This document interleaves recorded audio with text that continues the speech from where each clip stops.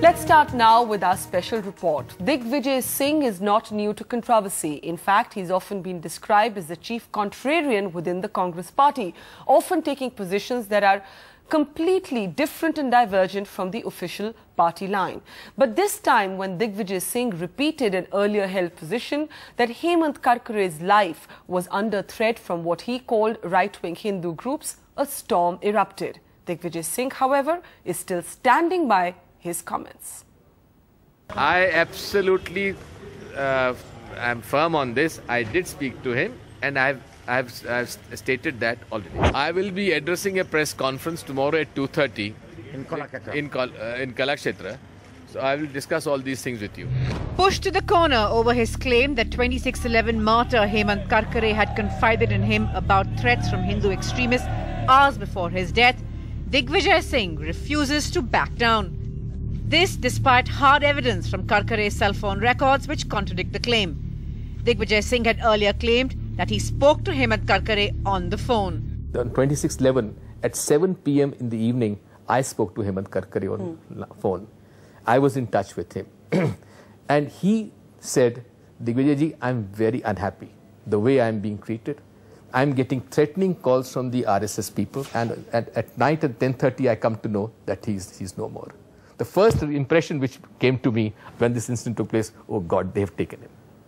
But of course, the events were quite different. But Mumbai police sources say the records show no calls between Karkare and Singh on 26/11.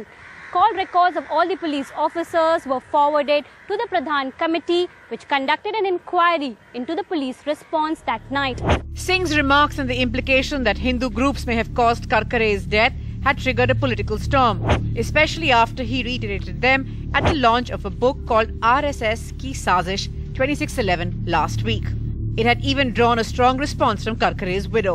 Pakistani आतंकवादी ने ही ये हमला किया है और हमने पाकिस्तानी आतंकवादियों के खिलाफ हमने आवाज़ उठाना चाहिए और वैसी बातें करके पाकिस्तान को इसका फायदा मिलेगा, ऐसा हमने नहीं करना चाहिए. Singh later clarified he never said Karkare was killed by a Hindu group, merely that he had received threats from them. But now there'll be pressure on the Congress General Secretary to prove an even more basic fact. Did he speak to the killed ATS chief at all? A growing controversy, but Digvijay Singh has never been known to shy away from controversy. Many say he seeks out the controversy. He's our newsmaker tonight on the Buck Stops here. Now, Digvijay Singh joining us from Guwahati tonight. You, of course, have made these remarks before. As we just saw in that report, you were right here on the sets of Buck Stops here. I remember when you made the same comments, you said that Hemant Karkare had died in an encounter, but you also made the comment then that he had conveyed to you that his life was under threat from what you called right-wing Hindu groups. The bigger question, Mr. Singh, that many would ask you is why are you seeking and creating this needless controversy? Well, first of all, let me reiterate again, I have never said that Mr. Hemant Karkare was killed by some Hindu fringe elements.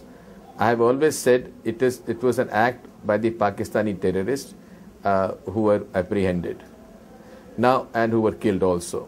Now, as far as this other thing is concerned, it is by just sheer coincidence that I happened to talk to him just few hours before this incident took place. And why should I say something which is not correct? I don't want to politicize this issue. I have never tried to politicize this act. Only thing was that a book was released by Mr. Aziz Barni on 6th of December, in which he had put a question mark about the RSS involvement in 2611. So in that speech itself, I had said that there is no question of a doubt about the involvement of Pakistani terrorists in 2611. By the same time, this is a fact that he was very disturbed about the allegations made by Mr. Advani, Mr. Rajnath Singh, the Shiv Sena, and he was getting threatening calls from Hindu elements. In fact, they had planted a story against his son also, getting some kind of a contract in Dubai when he said, my son is only 17-year-old. Right. At the same time, I would be the last person to politicize this and embarrass a family which has gone through such stress.